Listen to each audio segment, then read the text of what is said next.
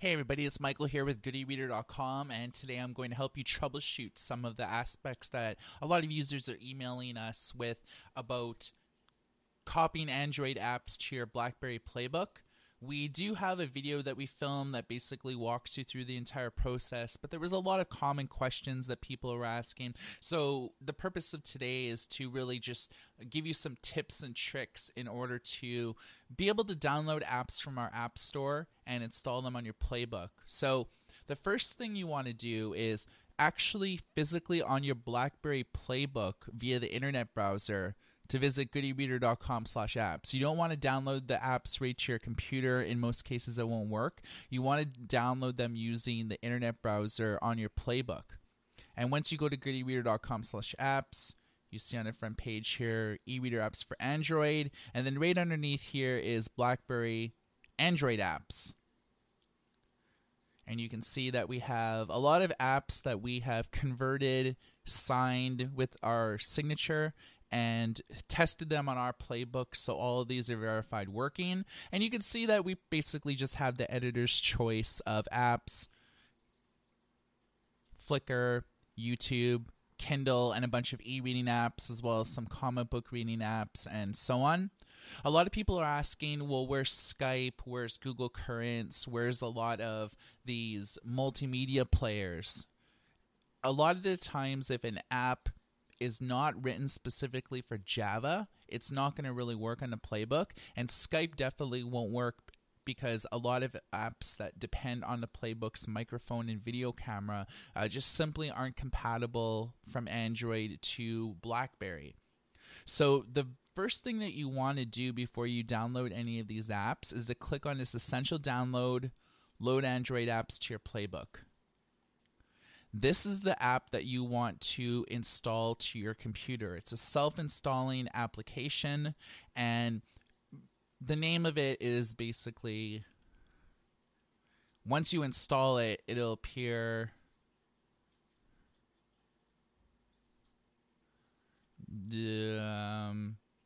DDPB installer. So once you install it, this is what you'll see here. Now, it's very important that you follow our video tutorial that teaches you how to enter development mode on your Blackberry Playbook. You basically want to open up your Playbook and go to Settings, and then go to the Security option, and then go to Development Mode.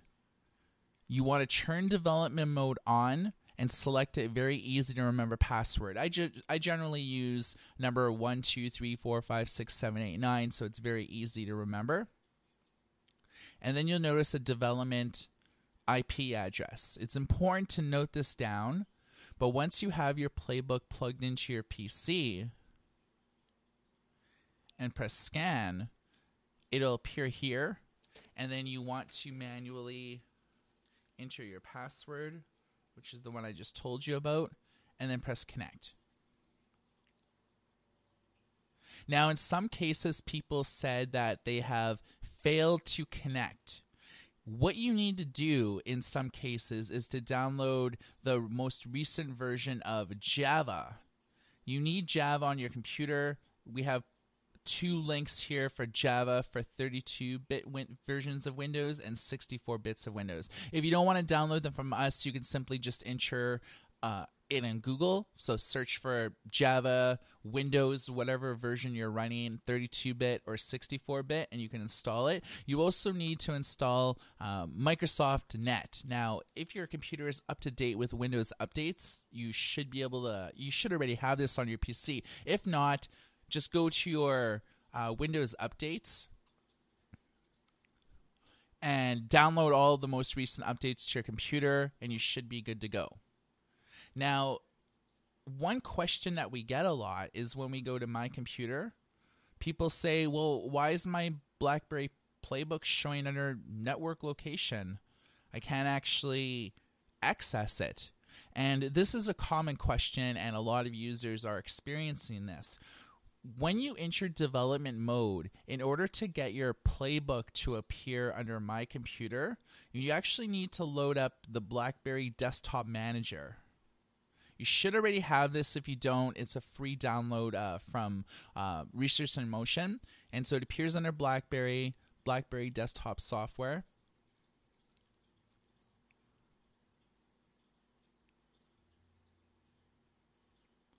It sometimes takes a few minutes to open here.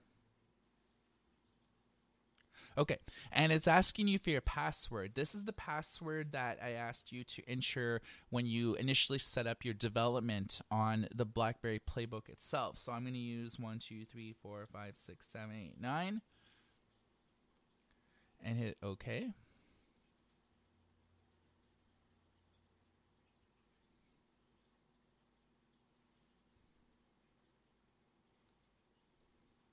It takes a minute or two for it to set up.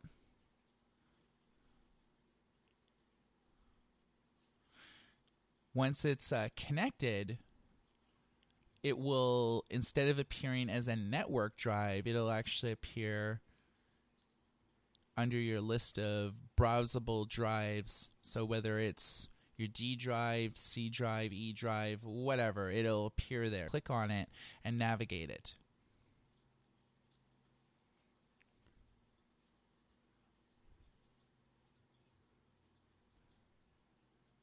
Okay, now you can see we can actually browse it here.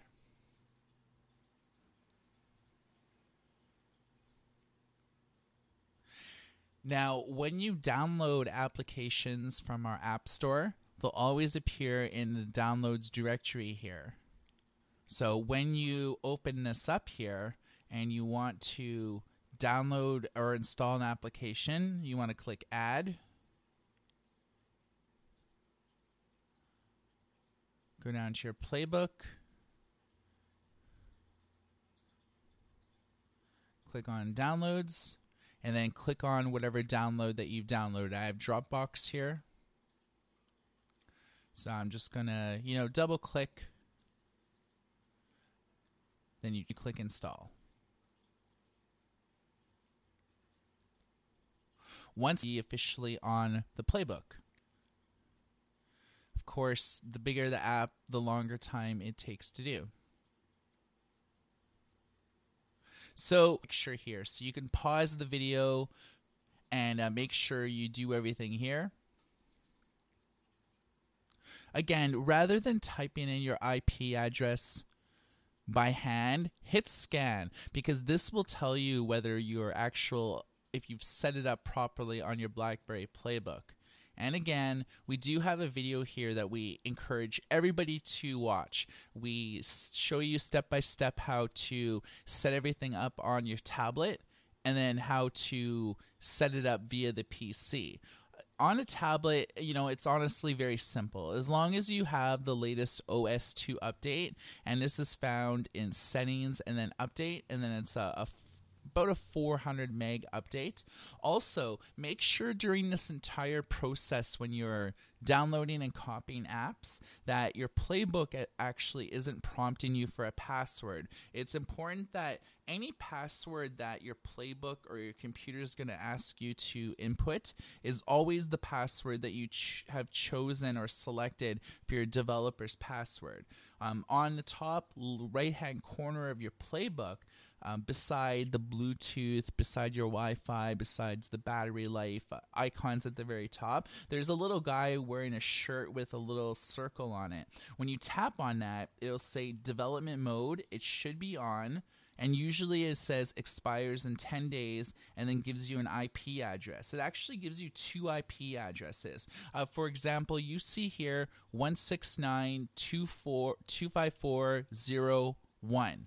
Now, don't enter in here any type of like periods or anything like that. And when you actually hit the guy with the shirt, there's usually 2 IP addresses, such as mine is the one that you see here on the screen. And then beside that is another one saying 192.168.1.70. You only have to be concerned with the first one. You don't have to be concerned with the second IP. But once you hit scan and the same IP appears that appears on your developer screen and you've entered your password and you hit connect, you should see all of this here. If you do see this here, it's very simple to add applications. And again, everything is found in your downloads directory on your actual Playbook. So hopefully we have helped dispel some of the more common questions or concerns. In closing, I just want to say that you need to install this download before you copy apps to your PC. We've had some users say that they haven't done this and they're having troubles installing applications.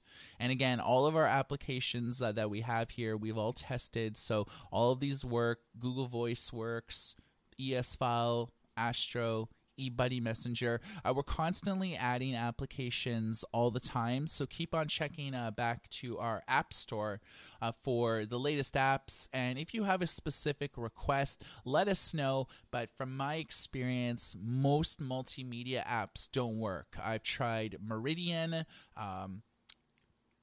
and tons, basically the 4 or 5 top ones on the Android market I've tried, and they don't work. So it seems as though for the immediate here now, you're out of luck to play high definition MKV files, but we are on the case and we will try basically every app under the sun in order to make this happen.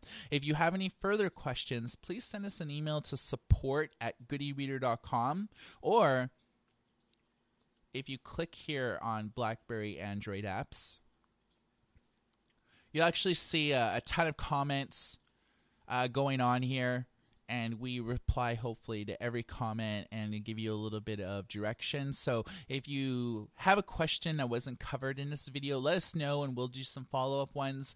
For goodyreader.com, my name is Michael, and everybody take care.